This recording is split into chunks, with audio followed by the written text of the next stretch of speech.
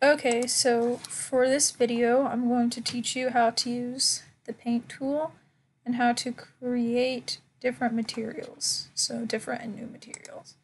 So to show you what I'm going to do, I'll just create a wall first. Doesn't have to be anything special. So I've created my wall and I can go into the 3D view. And as you can see, I have my wall and it's just plain.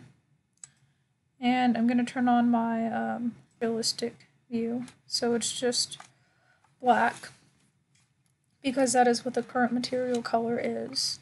So now, in order to change the material colors, I can hit paint, which is that little icon up there, and give it a second, it's thinking, or not responding, who knows.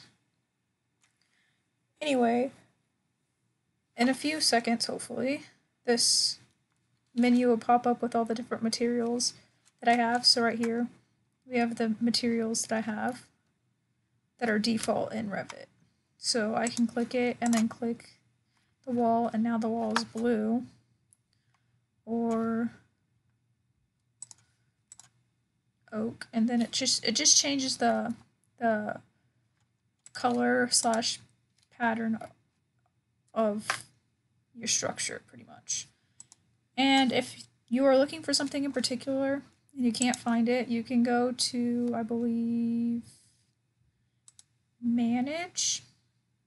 Yeah, if you go to the Manage tab, over here by the Modify, you can click Materials, and all of your materials are going to pop up on a screen. So all of your materials are here, and you can see all the colors and the patterns and their appearance. So this one will be little squares, and you can adjust the fade and the glossiness of it. And if you are looking for something in particular that Revit does not have, you can just simply click down here, hit Create New Material, and it'll show up as a default new material. You right click and you can rename it. So let's just say tutorial. And then you can go to your graphics and adjust them.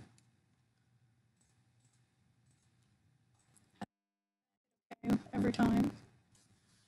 And then in order to get the pattern onto your image in your drawing, you need to click on image and you need to insert an image. So your image can be honestly anything. All you really have to do is go out to the internet, find one, save it to your computer, and then go in, find it from your computer, and then it'll show up and you can adjust the size and such things like that.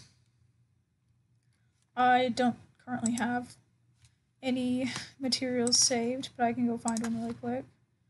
So if I just type in stone and search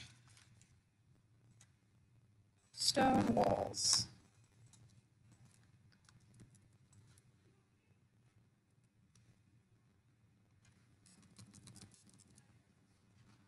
Stone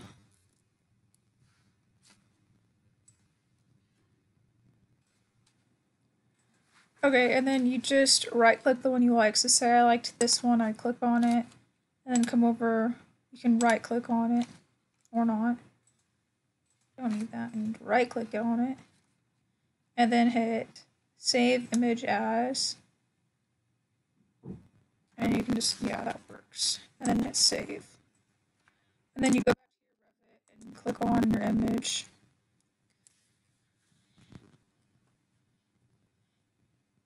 And then you just have to find it. So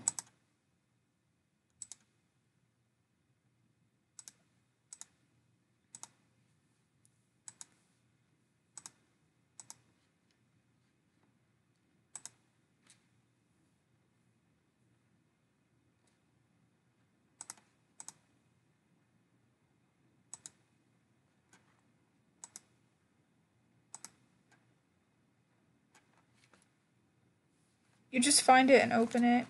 And then, like I said, if you double click on it, it'll show up and you can adjust the properties. I'll show you how. So if you double click on it,